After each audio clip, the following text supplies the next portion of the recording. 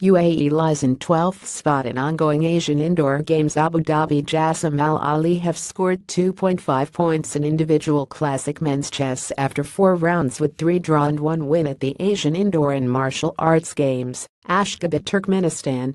In the women's category, Wafia Al-Mamari bounced back strongly after loses in the first 2 rounds to win the next 2 rounds.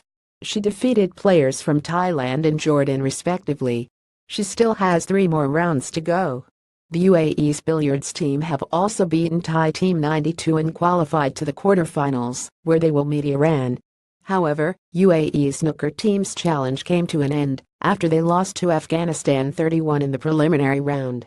The UAE has fielded 68 athletes for the games with participation in 7 different sports, and has so far managed to win 16 medals, 5 gold, 4 silver and 7 bronze, and are currently placed 12th.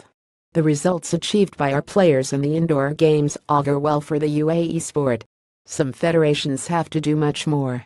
First, we have to thank our embassy for its huge role in providing every facility for the delegation.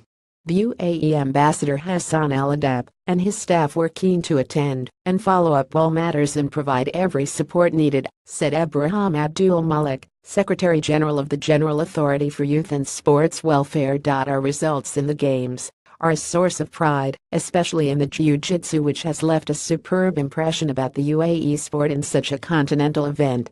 I congratulate the jiu-jitsu team for its organized work, which has benefited all, added Abdul Malik, who was also of the view that the Emirates handling various administrative, technical or judging assignments also surpassed all expectations. I think the results of the Athletics Federation were good, but they need more practice and training.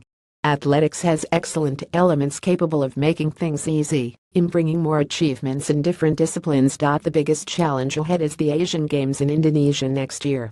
All federations that couldn't manage to bring titles in Ashgabat have to reassess their positions right from now in preparation for the world's second-largest sports event.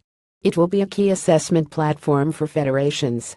All entities, such as the NOC and the General Authority of Youth and Sports Welfare, are making every support, as the real test will be Jakarta Asian Games. After that, we will be in a better position to judge.